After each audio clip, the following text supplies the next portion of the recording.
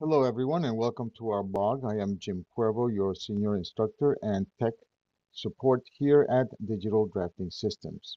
Today's topic is design options in Revit. In this blog, we will look at what design options does, then we will explore how to achieve said results, and last but not least, how to make the chosen option part of your set of construction documentation. Let us get started. In this particular project, we will be working with a bathroom design to which we have created multiple options. Let's see how these options can be then shown. First of all, to see where the options or design options are, we will go to Manage, Tab, and in the Design Options panel, we find Design Options.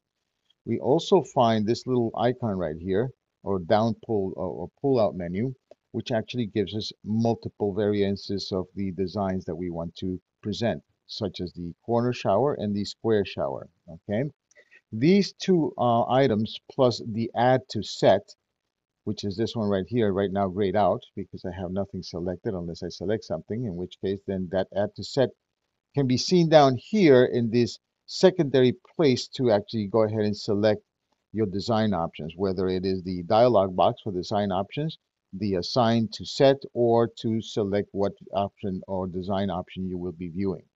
Okay, it's which is very much the same thing as you would here in Manage your design options. This is your design options dialog box achieved through the same places here. Okay, then you have, if you have an object selected, you have your add to sets over here, which is grayed out over here. Although when you select it, it should come on. And then here, as I said before, you have your options to select from, just like you would down here. Okay, so let's go ahead and see how this works. We have the square option right here, which is the primary. Now the primary will always be the default main model. Okay, just so you know, the primary will always be the default main model. Basically, you're saying that your primary is your design, your choice of design, not the one that's selected by the owner, but the one that you think is the best one. Okay, just for the sake of order. And really, that's how I see that. More than anything, is for the sake of making sure that you have something to see. Right. So if we want to switch back and forth, all we have to do is just select the option that we want, and it will automatically show it. And not only will it automatically show it, but it will isolate it in darker colors and gray everything else out that is not part of the option that you have selected to be the current one in the viewport. We'll switch it over to the uh, corner shower or square shower, and you have the same thing.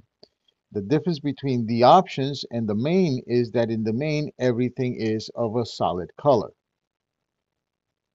Now that we see how this actually works, let's go ahead and see how we can actually create some design options.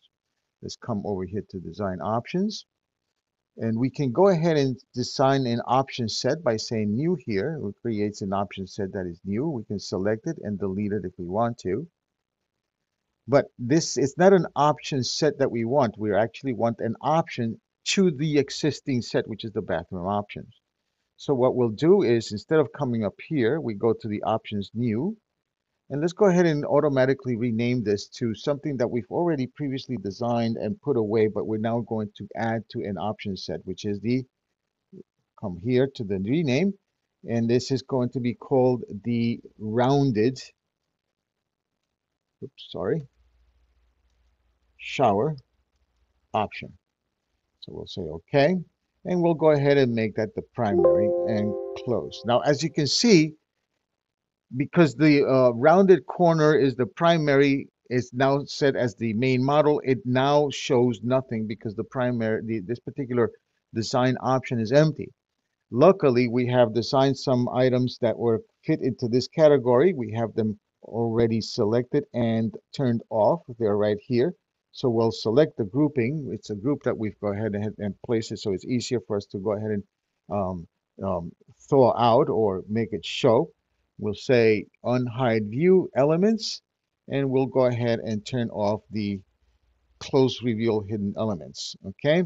And now that we have that done, we can now go ahead and select the option that we have designed earlier and place it in its proper point, which is going to be the rounded shower option, which is the primary, and we'll say okay.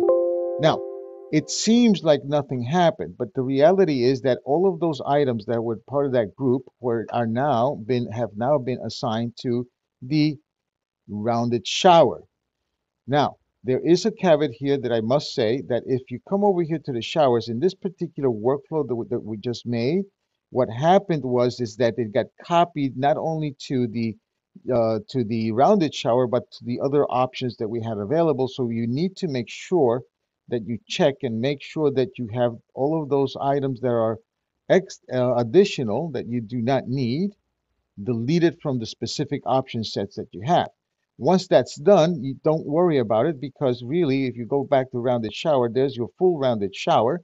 And now because of that cleanup that you just did, your square shower is showing complete, and so is your corner shower. Okay, so with that, we have seen how we can actually go ahead and create design options for our clients, then allow them to see them, and then allow them to select. Now, giving that statement, let's go ahead and make the rounded shower the one that is primary. If we go to design options, once you have the primary selected, which is supposedly going to be the one that the client has selected as the one of choice, you can come over here. First of all, you need to make sure that the finish editing is turned off so you can then see that you have a new button that's kind of now available, which is the accept primary. So what do? You make the design option that was selected, the primary, then you come back to the design options and you say accept primary. That will erase all other options you have there before. I would suggest that you save the project somehow and put it away just in case you have to go back to a previous option and go ahead then invoke it at the time that is needed, if it is in fact needed. Always good to have a copy always saved for archival reasons, I guess. So once we say accept primary, it's going to tell us that all of the other design options will be deleted. Let's go ahead and accept the primary, okay, and delete all other options. And now we've got our options set. If we come back over here to the options, there are no more options. It's all grayed out. If we go to design options, as I said before, all of the other options that were available that we had previously made are now gone because we have selected the one that we're going to go with. With this, we have come to the end of our little demonstration on how to work with design options. I hope you've enjoyed it. This has been Jim Cuervo for Digital Drafting Systems saying thank you for watching. Have a safe and healthy day. Till the next one. So long.